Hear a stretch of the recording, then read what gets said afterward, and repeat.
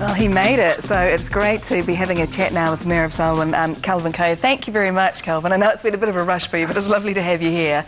Now, of course, you are Mayor of the district that was really at the epicentre of this quake on Saturday. Yes, the fault line's very close to Rolleston and moves inland from there to the west, so it's the Highfield Road is the centre of it, appears to be. So how has that whole region fared during this? Well, compared to the regions to the north, we've got off relatively lightly, but we have a lot of individuals who have had just as much devastation to their houses and their business as we've seen in the other parts. And yeah, we had quite a lot of road damage, which that's now all been repaired. Fortunately, our water supplies and sewerage schemes have, with the exception of Rolleston, were undamaged, and Rolleston, I think, is now back operation again. And so we're now focusing on the people side now. We have our welfare centres open in Rolleston and Darfield, and I think there's one in Lincoln now, but I haven't checked that this morning. And so that's where we're focusing now, trying to get assistance to the people who need it. That's good. How are your people faring, Kelvin? Well, we're getting quite a few people coming through our welfare centres at the moment, and it's a whole range of issues.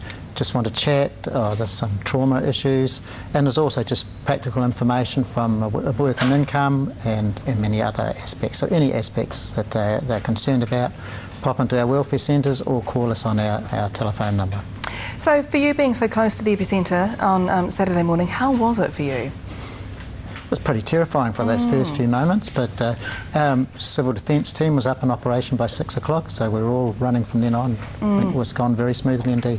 Haven't the civil defence teams done amazing work here? You must be thrilled with the responses. Look, I'm very proud of the team that put that all together, but remember also the civil defence starts at home, and we had a lot of people helping each other, neighbours and everything else, and just getting in there, making sure their neighbours and friends were okay and helping them with any problems. Just fantastic response.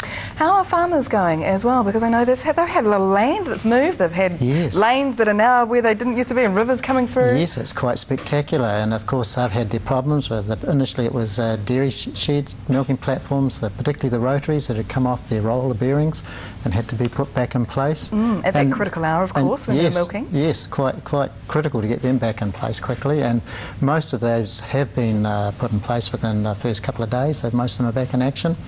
And of course now we're seeing grain silos that have been damaged, and there was other damage in various buildings and machine stuff too out there. So once again, for that kind of damage, is they going through the EQC for that?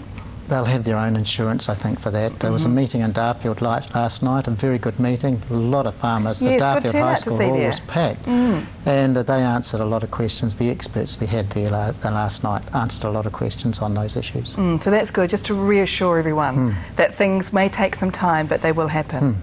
So schools, what's happening with schools in your area? We have Southbridge School was open, and I think the other schools will be opening on Monday. We have, from our point of view, our responsibility is to make sure they're structurally sound, that they have water and sewage, and that's all taken care of. Okay, fantastic. Now, I know that you mentioned on your website as well that people may be concerned about money. What's some advice that you can give there? About money? If the loss of wages, that kind of thing, the government's announced a subsidy for small businesses for wages, and I know WINS has some grants and things available as well. I'm not sure of the details. You need to contact them. Sure, and they'll be able to kind of point you in the right direction. So what happens from here on in? Obviously, people supporting everyone in the welfare centres and then just trying to rebuild. Yes, our building inspectors, we have had 450-something houses that have been asked for assessments, and we've had 30, I think it is, somewhere around that figure, that have been tagged as being unsafe. So I guess now people need to get on with their own earthquake assessments, insurance assessors, and we can start the job of repairing all of those properties, a lot of them with chimneys falling down, etc. Yes. So there's a lot of repair work to be done out there. Okay, so it's onwards and upwards. Yeah. Oh, Kelvin, thanks very much. It's lovely of you to pop in, because I know it has been a rushed morning for you. Lots of meetings to attend and things like that, so we do appreciate that. And you've got a fantastic website as well. If people do need any further information, there's some really helpful numbers there. It's updated regularly as well, so that people can keep up to date. And I think selwyn.govt.nz. Kelvin, thank you very much. I've got some bickies for you, so don't rush away. Thank you.